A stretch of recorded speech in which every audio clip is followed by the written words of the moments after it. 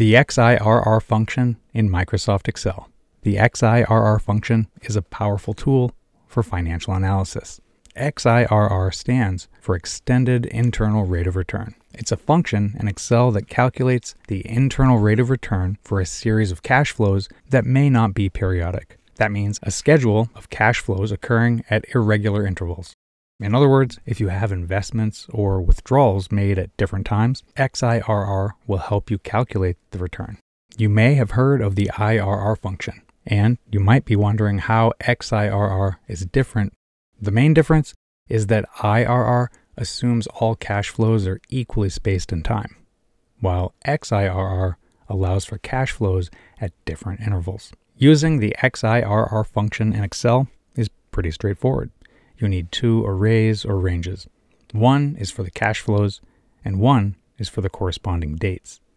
The syntax is also straightforward. Equals XIRR, and then in parentheses, values, dates, and then an optional one, guess. The values argument is required. A series of cash flows that corresponds to a schedule of payments in dates. The first payment is optional and corresponds to a cost or payment that occurs at the beginning of the investment. It needs to be a negative value. Then, additional payments are discounted based on a 365-day year, and the series of values must contain at least one positive and one negative value. Dates, that's another required argument. This is a schedule of payment dates that corresponds to the cash flow payments. With XIRR, dates can occur in any order.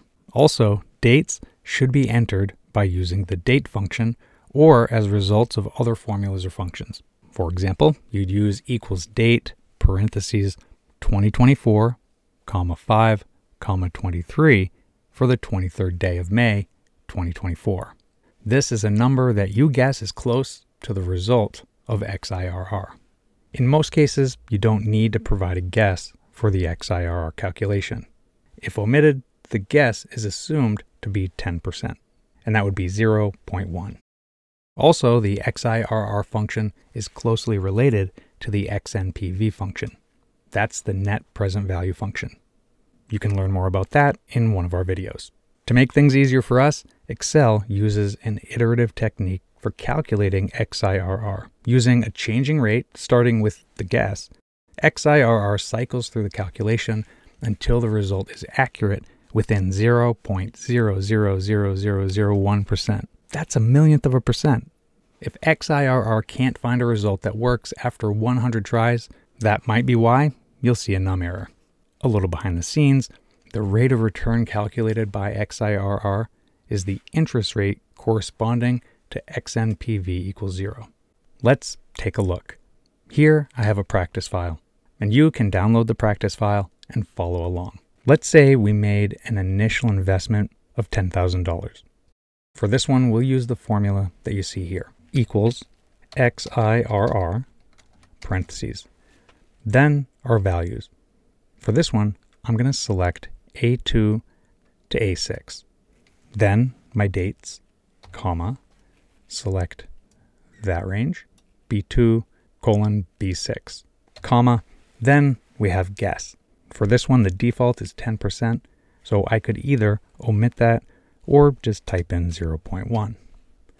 I'm going to close the parentheses, press enter, and there we go. This shows the internal rate of return as 109%. We can tell by either the decimal or by formatting it as percentage. There we go. We did it. It's that easy. The formula calculated the internal rate of return based on these cash flows and these dates. In this case, we used ranges. Certainly that's one way to do it, but we could also create a table from this data. I'm going to click inside the data range and press Control T, and my table has headers, so I'll click OK.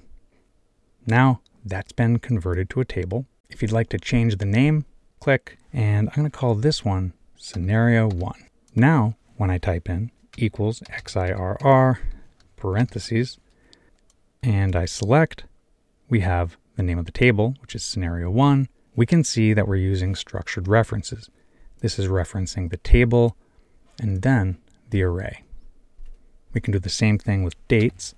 So so comma, and you can select or mouse over, get the downward black arrow, and click. For this one, I'm going to type in 0.1, close the parentheses, and press enter.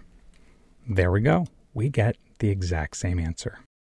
For scenario 2, let's imagine that we've been managing our personal investment portfolio. And that could be investments like stocks from Microsoft, bonds, cryptocurrencies, alongside some occasional injections of cash and withdrawals over a period of years.